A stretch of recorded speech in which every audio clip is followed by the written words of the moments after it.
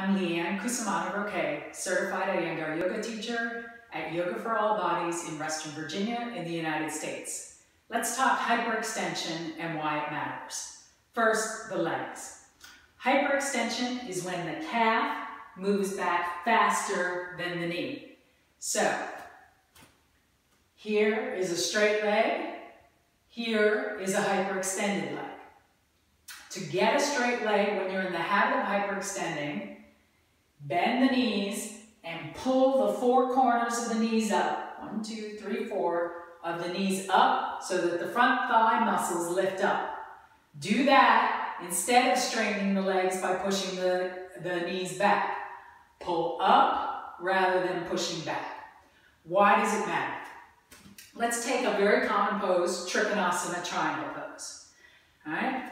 So if we come into triangle pose and we get ready to go into the pose, if we're a hyperextender, the knee collapses like this, right? And when we try and go out, there's no space for this thigh bone to seat into the hip socket. It's getting stuck here in the knee. So instead, if we get a straight leg by pulling the thigh muscle up, and then we can draw this thigh bone into the hip socket to get the length and extension that we need in this pose. Okay? Another place to look at this is in downward facing dog. Okay. So, if you're in the habit of hyperextending, your downward facing dog might look like this. Notice that my knees are pushed back. Instead, bend the knees, pull the four corners of the knees up to straighten the legs. Look at what's happening. I'm getting much more length and extension in the back.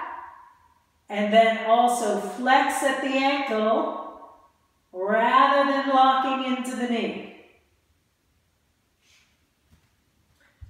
While we're here, let's talk hyperextension of the arms.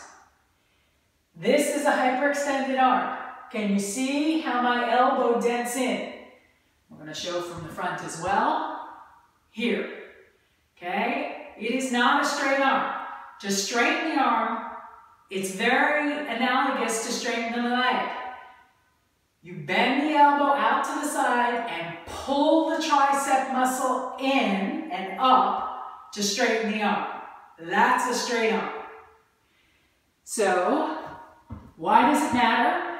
Because when you get the bones stacked on top of each other, instead of the elbow joint taking the stress, you'll build strength.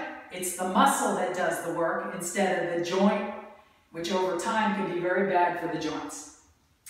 So, to start your downward facing dog, bend the elbows out to the side, draw the triceps up to straighten the arms. Keep that, bring the buttocks back towards the heels, push back to lift up, pull the four corners of the knees up to straighten the legs, and then you have a much more stable downward facing dog. Now, if you're not quite sure whether you're getting it, one of the things that you can do is take a strap, make it shoulders width apart, and for downward facing dog, also for handstand, you can put it right on the joint so you can tell if you're pressing out into the strap. This seems to be, let's try it. It might be a little wide. Okay, so pressing out into the strap does what I did by bending the elbows out to the side, and then push back to lift up, push out into the strap, draw the tricep in and up, tricep in and up, and then I'm taking the hyperextension out of my knees, hinging at the ankles and pulling the front thigh muscle up to get the length and extension. See how many yoga poses and in daily life you can apply this to. You'll find that it radically changes your practice when you start using the muscles instead of hanging in the joints.